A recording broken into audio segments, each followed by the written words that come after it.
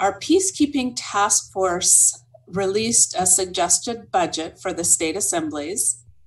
The idea is to create a minimum structure needed for the assembly, militia, sheriff, continental marshal, and court organizations to have offices.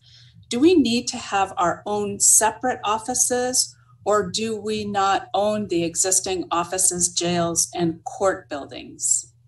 And then can we use their jails in our jurisdiction? Would we have to, I mean, how would that look? Would we have to have our own jailers for our jurisdiction? We're just trying to figure this out. Well, as part of the remedy, they had to leave us the state trust courts, because otherwise everything they did would have been, outrageously and in your face illegal, with big, large neon signage. Illegal, illegal, illegal. So we do have our state trust courts, which are identifiable because they are named after the state trusts. But first of all, you have to realize that there are state trusts in all 50 states. And they are named after the state. And they leave off the trust part, right? They leave off the word trust, so you don't know what's going on.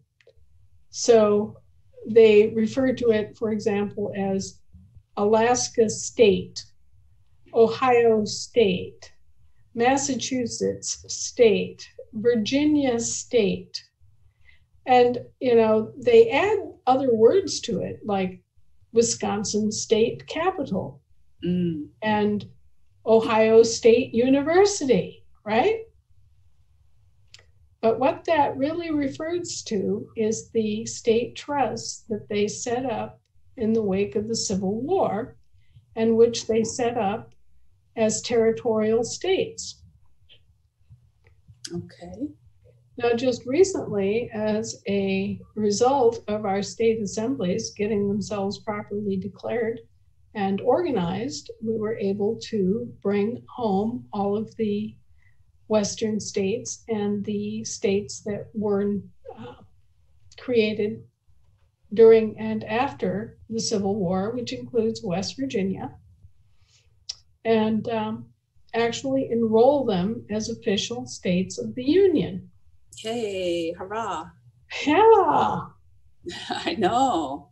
And that was done retroactive to the date that they became eligible for statehood, when the applications were received and approved by the US Congress. They just went into kind of a holding pattern because our states of the Union were not in session. Our assemblies were not in session, so they were not available to open the door and accept and acknowledge the newer states as states of the Union.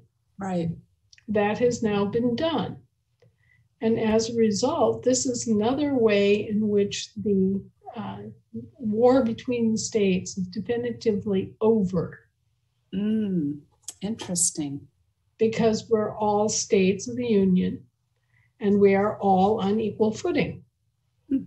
The equal footing doctrine applies. Oh, I see. It now kicks in, huh? Yes, it now kicks in. And what that also does is it makes it impossible for the territorial government to claim that it has a territorial custodial interest in those states. See, what they were claiming is that these all the states that were formed during and after the Civil War were being held as territorial state of state interests, even though they were supposed to be full states of the Union. They weren't, because they weren't formally enrolled. Therefore, the territorial government was retaining a custodial interest in those states and those people and their private assets and their public assets under a vestige of the Northwest Ordinance. I see. And so now that goes poof. Bye. You know that big fight that the Bundys had over grazing rights? Yeah.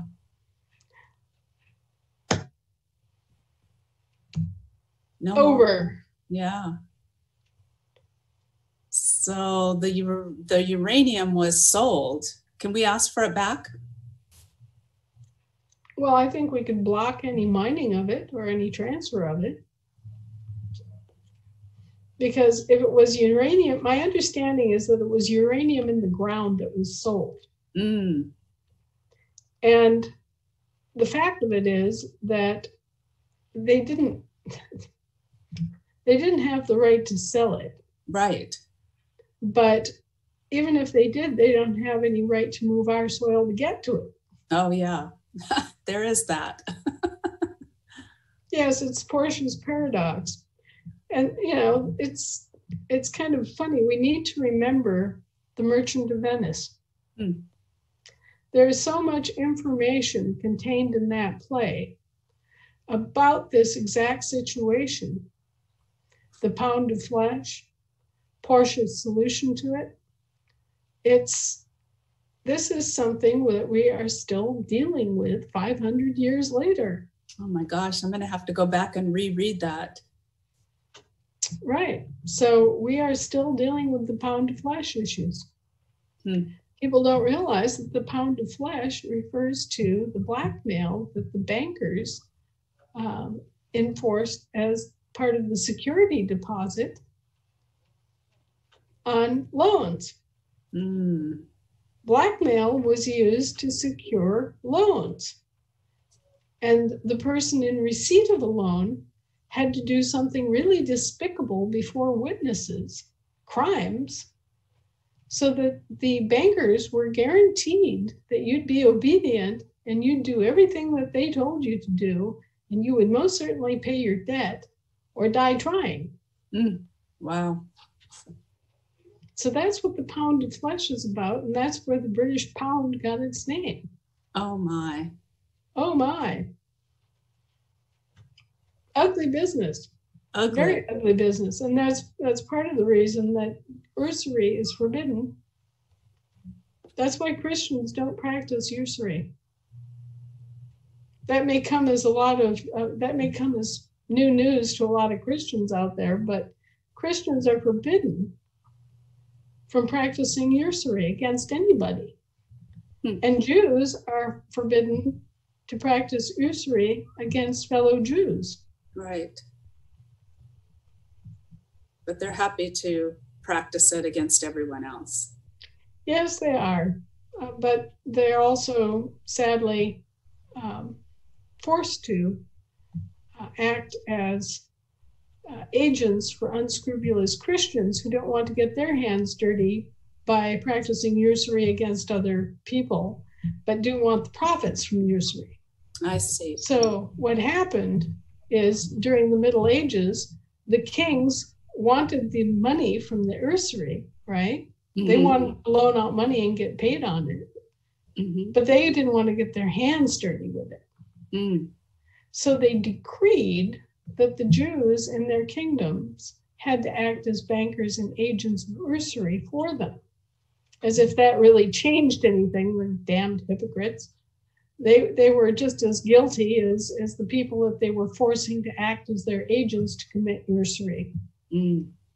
But anyway, that's what they were thinking back then, that they could avoid the sin of usury themselves by forcing the Jews to commit usury against Christians, and that was okay because the Jewish religion let that practice be that way. So interesting. Well, and so crazy. It's crazy. Yeah. All this stuff is crazy. What is there about thou shalt not kill that is so difficult to understand? Or thou shalt not steal. Or thou shalt not, practice usury, or thou shalt not practice sorcery, and thou shalt not, wake the dead. I mean, there are so many things that are just so simple. How could you miss the point? And yet people are always constantly trying to weasel around it. Oh, well, I didn't actually kill anybody. I murdered them. God. Oh, boy. It was a homicide. It was a justifiable homicide or a not justifiable homicide, but it was a homicide. It wasn't a killing. You see how they've used terms of art and legalese and all sorts, an infinity of synonyms and quasi-synonyms and semantic deceits to try to weasel out of the most simple things. Yeah. You know, it's not a killing, it's a murder. Oh, no, it's not a murder, it's a homicide. Mm-hmm. I know. Wow. Well, just to clarify on the jail piece of it, so do we need to budget to build our own jails, or do we need to budget to rent space in their jails? I wish I knew. Oh, okay. Basically, in most every instance I can think of, our money was used to actually build and run the court buildings and jails and penitentiaries. Right. I cannot think of an instance where that is not true. And certainly in those instances, the facilities are ours. And as the presumed owners of the state trust, our state assemblies have every right to come in and say, all right, well, we're going to need space for our courts since we're in session now and our courts are in session. We're going to need space in the court buildings and the parking lots and the jails and the penitentiaries. But I'll tell you right now that our law is so much simpler than their law. Mm-hmm. That we have two real distinct advantages. Number one, people who are aware enough to self-govern don't commit crimes nearly as often. Right. Number two, our law is so draconian that it tends to get rid of or so severely discourage crime that it doesn't happen. Mm-hmm. And number three, when we do have instances where people are bad enough that they have to be put in jail, to separate them out, that's why they're outlawed. They're to be separated out and kept away from the rest of the population because there's something so screw loose, so bad, so violent about that person that the rest of us have to be protected from them. That's why we use jails. We don't use jails for things like stealing a chicken. Mm-hmm. You know, we don't use jails for kiting a check. We don't use jails for smoking marijuana.